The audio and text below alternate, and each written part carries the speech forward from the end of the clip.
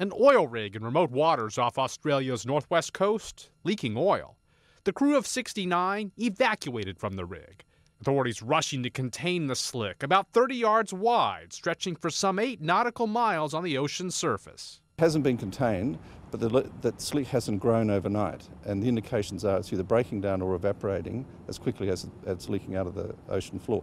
But all that's got to be confirmed by the science. The rig's operator says it is trying to minimize the leak and possible damage to the environment, but there is a risk of fire. This risk means that at present we cannot safely get back on board the platform. So that option for bringing the leak under control is ruled out for now. About 40 barrels of oil spilled, along with another petroleum product and gas. Lee Powell, The Associated Press.